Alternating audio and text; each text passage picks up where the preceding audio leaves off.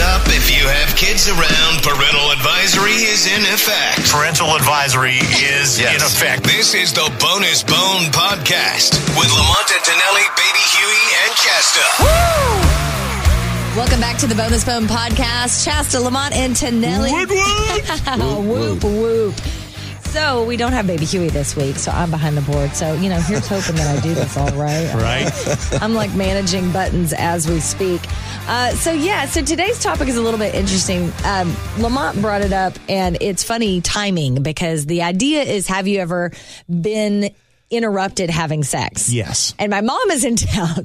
Oh, there you go. That's great. This is not why I brought it up. I know. Are we doing this today because Baby Huey's not here? Well, exactly. To be fair, I don't think he would. I started laughing a second I figured ago. we should all be able to relate to the subject. I don't think he would have a story for this one. Maybe he does. That's very unfair. You know what? He's not Well, even we'll to ask defend him when he himself. comes back, and I pretty much guarantee it'll be nope. Yeah, we will give him an opportunity to defend sorry. himself on the next episode. So anyways, it just made me laugh when you brought this up because I thought my mom's in town, and that's a rule. I don't do it with my mom in the house. Right. Which could become a real problem if my mom ever moves in with us. I was just going to say, what if she moves in with you guys? This is why we are going to build her a tiny home in the backyard. So that I don't have to worry about it. But I will tell her why that tiny home is being built.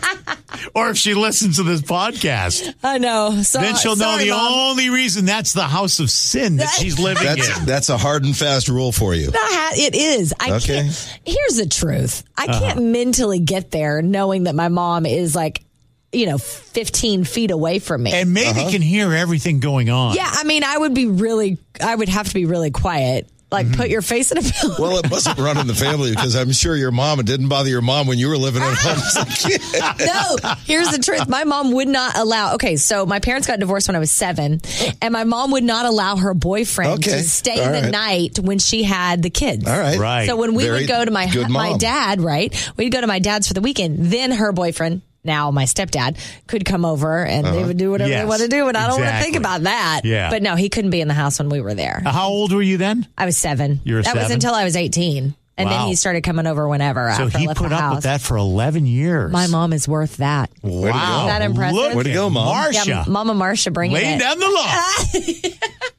Okay, so you go first then, since this was your topic idea. Well, I just read that subject and I thought, well, that's a pretty funny friggin' idea. It is a pretty And idea. I have been caught. You have? Yeah. Oh, yes. Now. By who? Now, well, here by the police. What? By the police. I think we're in the same boat. Oh, wow.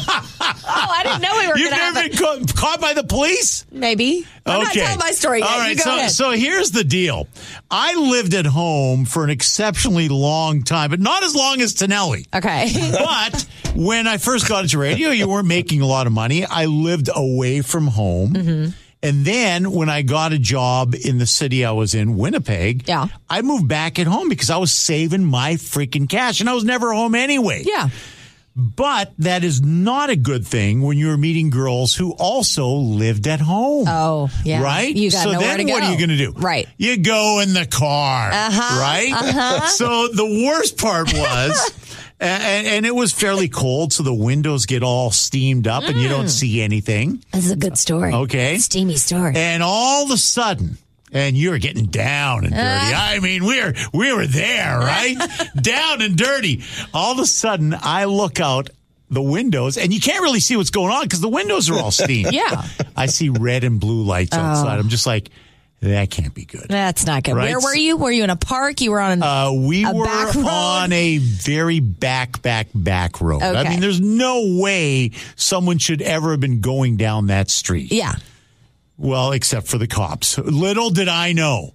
So now the girl starts panicking. Oh, my God, oh, my God, oh, my God. Not as much as I am. Oh, no. Because now you're trying to zip up in time. Yeah. And you hear, Oh, my is everything God. all right in there? And you can see a flashlight going through the window. But thank God it's all steamed up. Yeah. So now they know exactly what's going on because we're both in the back seat. Oh, my God. Right? Yeah. The writing is on the wall. Exactly. On the steamy window, so to Yes, speak. on the steamy window. So you kind of roll it down a little bit, and your hair's all tossed, and she's looking like a mess. Can I help you, Another officer? Exactly. The guy starts laughing. He goes, hey, appreciate appreciate it if you don't do this here. That's all he said. Well, yeah. Oh, you got off easy. Well, that's what she said. He's got to feel awkward, too. Well, yeah, but the guy was laughing. I mean, he had a smile on his face. Yeah. He knew when he saw the steamed up windows on that car, he knew exactly what I was getting into. So were you both like butt naked? Like everything was off? No. Okay. No. But by the time he knocked on the window, I'm still zipping up. Right. So I had my pants on, and she is scrambling.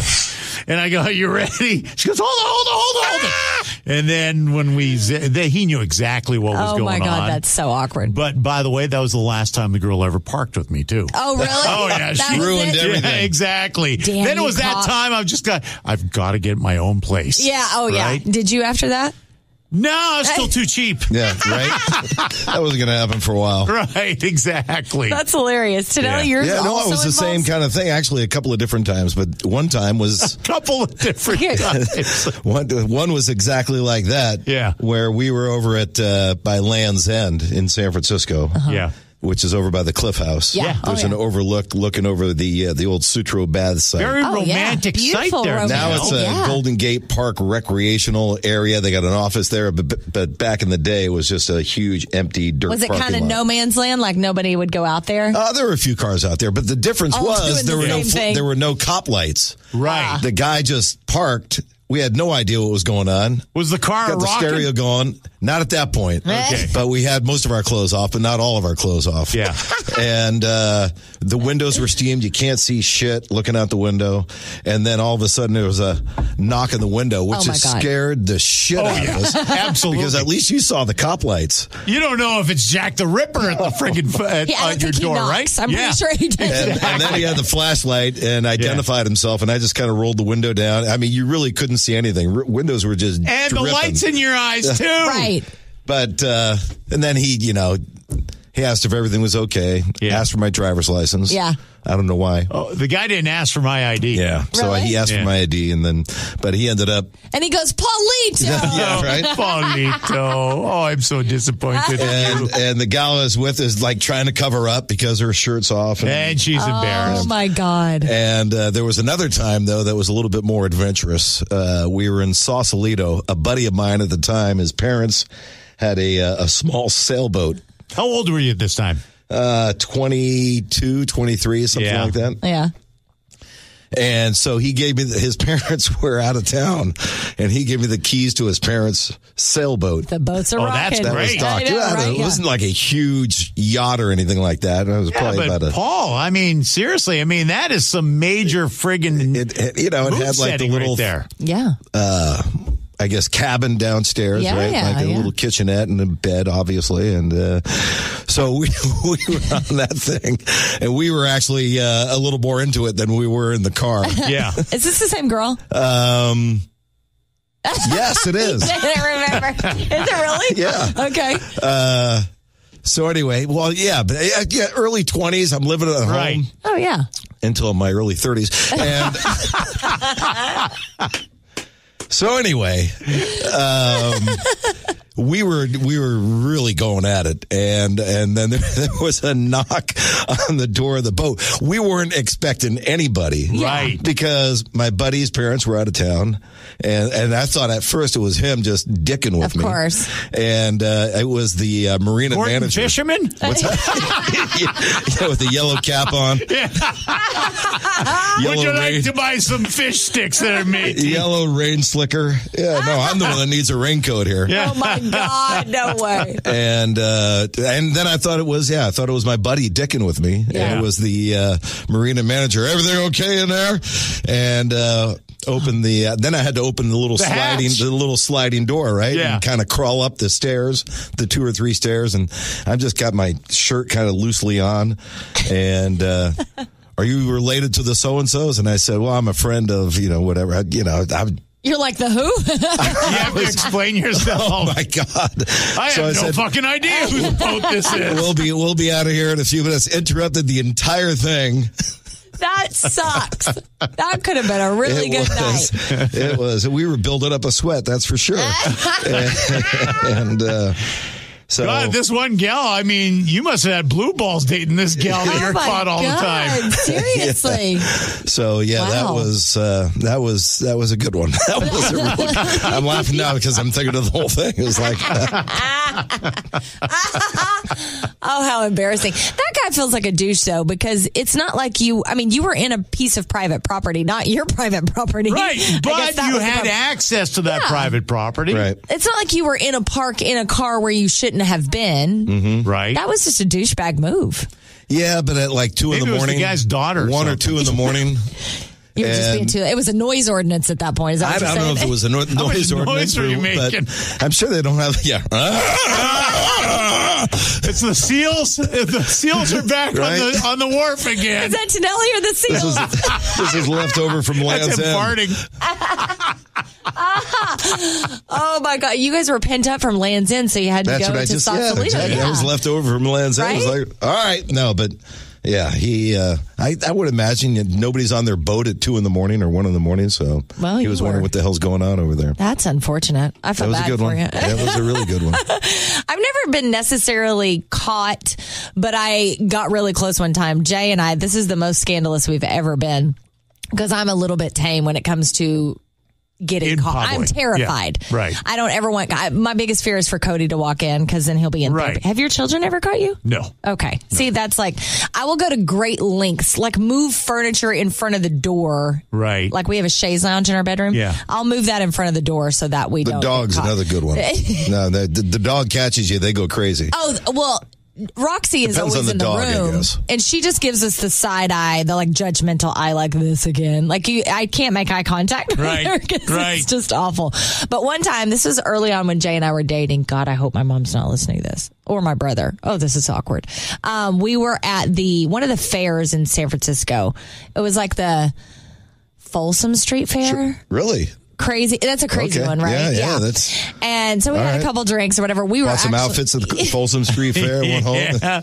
We didn't, Ball but we gag. should have. And so we made it back to the car, and we were going to have to sit there for a little while, and because we had waters, because we had had a couple drinks, You so were we didn't in want to the drive car? home. We were in the car, Oh, we were this drinking is water, great. waiting to sober up, and so yeah, we decided to. Of all the things going on at the Folsom Street Fair, that's probably the tamest thing that's ever happened there. You're probably right. That's 'cause true. We got in the back. You know Jay's truck. It's like a half cab in the back. It's not very Yeah. much room at all. But you can't do it in the front. He doesn't have tinted windows. Right. So we had to basically get on the floor in the back of the truck, and it was a good time. Nobody caught us, but I was terrified. People were walking by. I could hear what people were saying as they were walking by. It was freaking. They knew something was going on there. Probably. The truck was a rocking. I mean, we'd had Don't a couple bother drinks. knocking? I'm sure.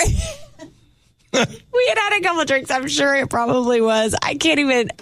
You're turning red just talking about this. Yeah. Yeah, but it wasn't even close. It wasn't like you got caught red-handed. No, we did not get caught red-handed, but people probably saw. I'm sure somebody walked by and was like, "Oh, what's going on in there?" I'm just really shy about it. I'm very, I'm not a prude, but privacy is privacy. That's all I'll Yes. say. So, I can't. Oh my God, I feel awkward even talking about it. So next week we'll give Huey a chance to let us know if he has ever. That'd had be a like 10 situation. seconds of next week's podcast. I hope he doesn't listen to this podcast.